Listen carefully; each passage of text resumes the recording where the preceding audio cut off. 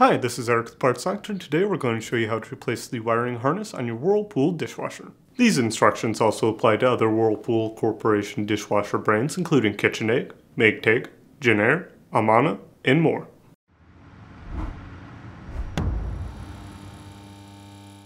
If you need to purchase a new wiring harness assembly for your Whirlpool dishwasher, you can check out our website, partsdoctor.com, where we sell parts for all major appliance brands. The wiring harness assembly connects the dishwasher's electrical components to the main control board. These components include the pump motor, thermistor, heating element, water valve, and more.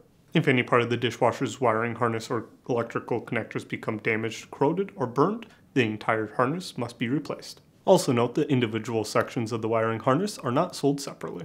First, disconnect the power to the dishwasher. If your dishwasher has a power cord, unplug the dishwasher. If your dishwasher is hardwired, you'll need to turn off the power at the breaker before disconnecting the wires in the terminal box, which is located underneath the dishwasher. Next, disconnect the drain hose from the sink, plumbing, or garbage disposal. Then, feed the drain tube and power cord through the holes in your cabinet as far as they'll go. Next, turn off the water shutoff valve for the water supply line. Then, remove the access panel on the bottom of the dishwasher by undoing the retainers. Place a towel or sheet pan under the dishwasher to catch any water that may leak. Now, disconnect the water supply line from underneath the dishwasher. Leave the drain tube attached. Next, open the dishwasher door and remove the screws securing the dishwasher to the countertop. If your dishwasher is side-mounted, remove the screws from the cabinet, which may be located behind the cabinet seal or behind the plastic cap on the side of the dishwasher. You may need to lower the dishwasher's leveling legs if it is too tight against the countertop. Now, slide the dishwasher out from underneath the countertop, being sure to feed both the power cable and drain tube through the holes in the cabinet. Open the dishwasher's door. Using a T15 Torx bit, remove these 10 screws from around the perimeter of the door, holding the front panel in place.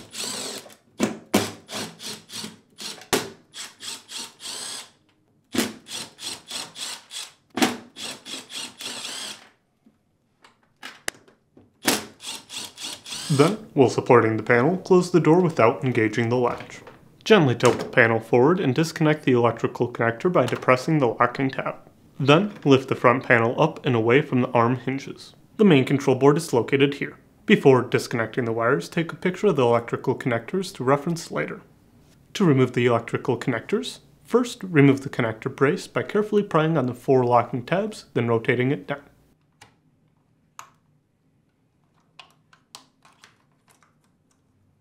Now, remove the connector box. Then, carefully depress the locking tabs for each connector and unplug the wiring harness.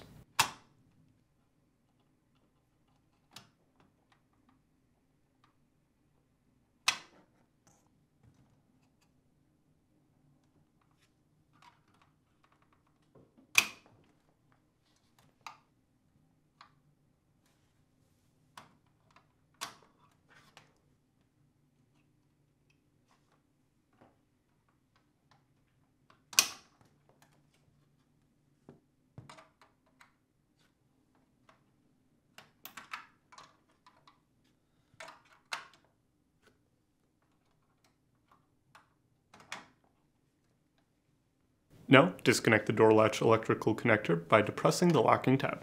Then, disconnect the electrical connector on the detergent dispenser. Using a pair of pliers, gently pinch the plastic retainers holding the wire to the inner door panel and remove them. Then, remove the ground wire using a 1/4-inch nut driver. Now, carefully flip the dishwasher onto its back on a soft surface of some kind to avoid scratching or damaging it. With access to the underside of the dishwasher, open the door on the left side of the float housing by pinching the locking tabs together. Then, remove the wire from the retaining slot and depress the locking tab to disconnect the electrical connector. The bottom of the wire guard is held to the dishwasher's frame by 2 locking tabs. To remove, slide the wire guard to the right and lift up to clear the locking tab on the left side. Then, press the locking tab on the right side through the frame. Using a 1/4-inch nut driver, remove the screw holding the lower ground wire in place. Then, remove the terminals that connect the wiring harness to the thermostat. Now, locate the drain pump and disconnect the electrical connector by depressing the locking tab. Then, locate and disconnect the water inlet valve electrical connector. Next, make note of the orientation, locate and remove the diverter motor's electrical connectors.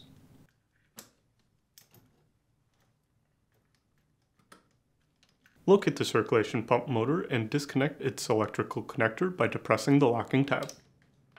Then, locate both heating element terminals and disconnect them. Next, locate the soil sensor assembly on the right side of the sump assembly and disconnect the electrical connector. Using a 1/4 inch driver, remove the ground wire from the bottom of the terminal box. Remove the screw holding the terminal box to the dishwasher's frame. Then, lift the cover off the terminal box. Now, carefully untwist the wire nut connections and separate the wires.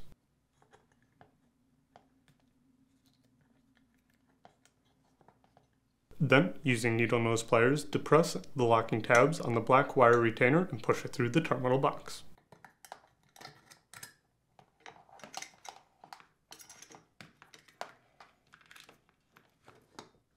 Finally, remove the wires from beneath the retaining clips on the sump assembly.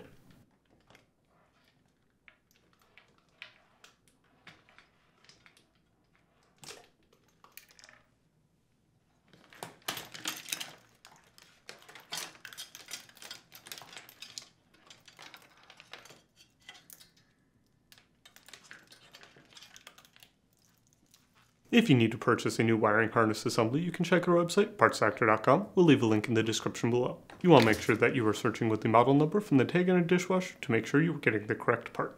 Before installing the wiring harness, align the control brace to the slots on the control board and set it into place. To install the wiring harness, start by lining it out so the control board connectors is closest to the top of the door and that the remaining wires face the bottom of the dishwasher. Then, reference your photo from earlier and plug the new wiring harness into the control board.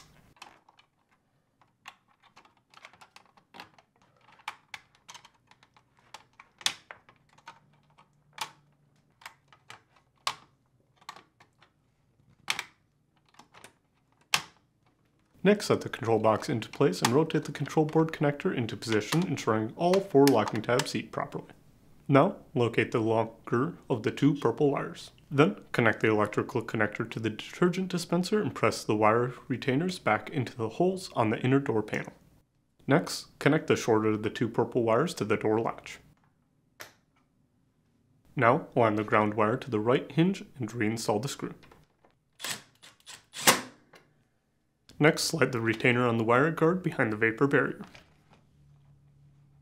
Then, align the locking tabs on the guard to the holes in the dishwasher's frame, insert, and slide to the left to secure. Next, locate the shortest brown wire. Route it into the float housing, being sure to seat it beneath the retaining tab. Then, press the electrical connector into place and close the float housing door.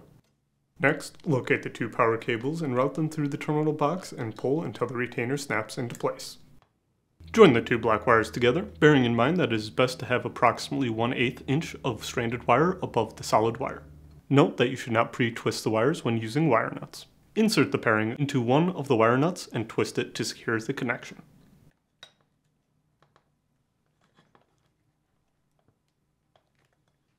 Then repeat the same steps to connect the white wires.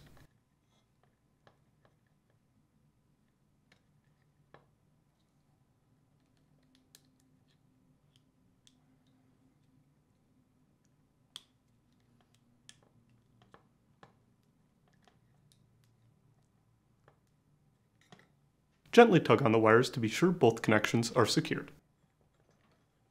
Now, tuck the wires into the terminal box and reinstall the cover. Then, align the terminal box assembly to the frame, insert the tab, and reinstall the screw. Locate the 2 green ground wires. Align the middle ground wire to the frame and reinstall the screw.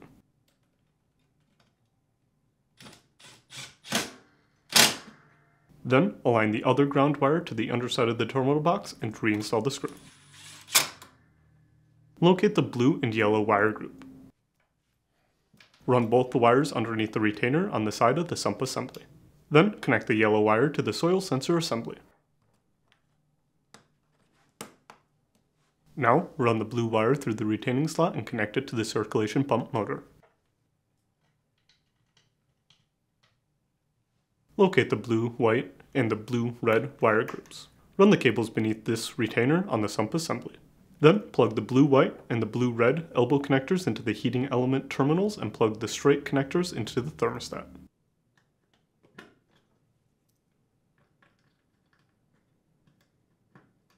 Locate the blue, red, and brown wire group and route it beneath this retaining tab. Then connect the brown wire to the drain pump motor and the blue and red wires to the diverter motor.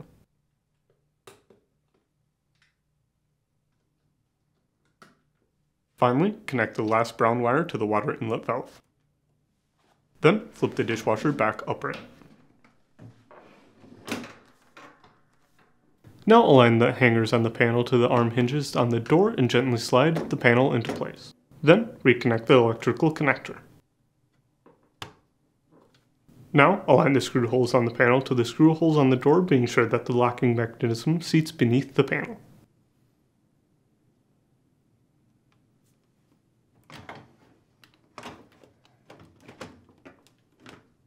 Start by installing the 2 top corner screws, bearing in mind that the 4 larger screws belong on the top row. Then, while supporting the panel, reinstall the remaining screws.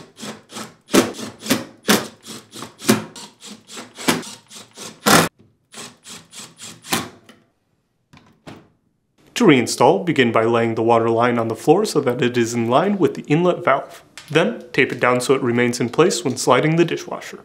With the dishwasher near the cabinet, feed the drain tube through the hole located towards the top of the cabinet and feed the power cord through the lower hole. Now, push the dishwasher back a few inches underneath the countertop and continue feeding the drain tube and power cord into the cabinet. Repeat until the dishwasher is in place. With the dishwasher door open, align the holes in the mounting brackets with the pre-existing screw holes under the countertop or with the screw holes in the cabinet if using side mounting brackets. You may need to extend the dishwasher's leveling legs to ensure a tight fit against the countertop. Then, reinstall the 2 mounting bracket screws. Now, reconnect the water line to the water inlet valve located on the bottom of the dishwasher. Then, reinstall the access panel by aligning and inserting the retainers and securing in place. Reconnect the drain tube to the sink plumbing or garbage disposal. Now, plug in your dishwasher. If your dishwasher is hardwired, you'll need to reconnect wires in the terminal box and restore power by flipping the breaker. Then, turn on the water valve. Finally, test the dishwasher and check for any leaks. And that's it for today's video, and if you found this video helpful, make sure to leave a like and comment down below, and for more videos like this, please consider subscribing.